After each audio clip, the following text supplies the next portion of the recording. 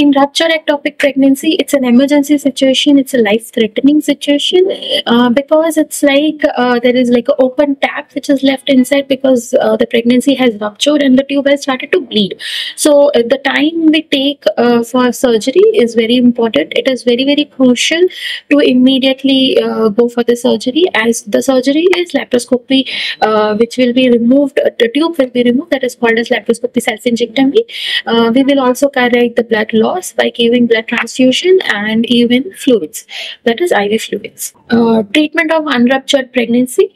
Unruptured pregnancy has two choice of treatment. First is medical treatment, and so another one is definitely surgical treatment.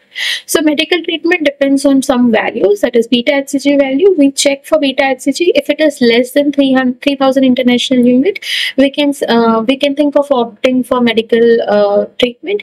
In that case, we give some drugs. Also, USG findings are very important. USG findings is in which GSAC is less than 4 centimeter, the fetal heart has not yet formed, or there is no signs and symptoms of any bleeding in the abdomen.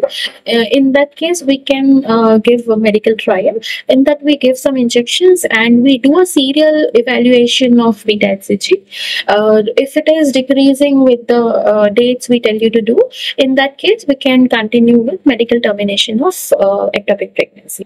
Then surgical termination. Surgical has two options, that is self-ingostomy and self-injectomy. In self-injectomy, we remove the tube along with the pregnancy, and in self-ingostomy, a tube is pregnancy is just taken out from the tube, and the tube is kept as it is.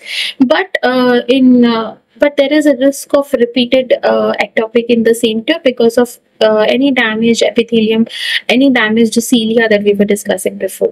Treatment of chronic or old ectopic pregnancy. So first of all, correction of any infection factor, correction by giving some antibiotics and fluids if needed, and then removal of the tube which has pregnancy along with the pregnancy.